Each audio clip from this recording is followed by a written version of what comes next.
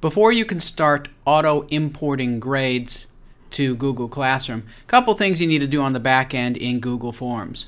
For starters, go to your form settings and under quizzes, take notice of locked mode on Chromebooks. If you want the quizzes locked, be sure that is checked.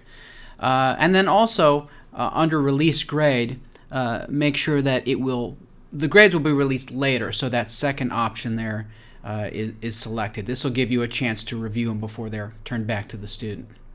Alright, so in Google Classroom we're going to go to the classwork section, and from here click the Create button and then choose Assignment.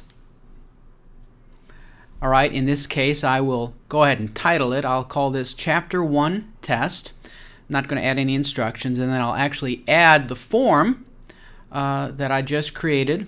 It's located in Google Drive. Here it is, Chapter 1 Test. Click Add, and you can see it's displayed. Make sure that grade importing is turned to on, that little slider there. Alright, additionally, grade category, we'll set that to tests. And then the topic, I'll set this to Chapter 1. Alright, yours will be different. Next we click the Assign button right here. Okay, and we're all set. We're back in Google Classroom now. We've clicked the assignment. Here it is. The results are starting to come back in. Now all of my students have taken the test.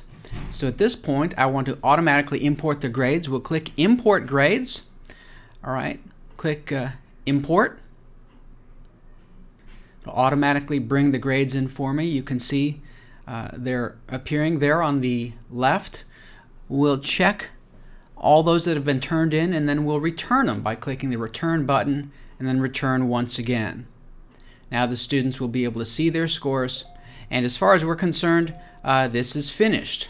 Alright, and if you go over to the Gradebook section of Google Classroom, you'll notice that all the grades for this test are all listed there.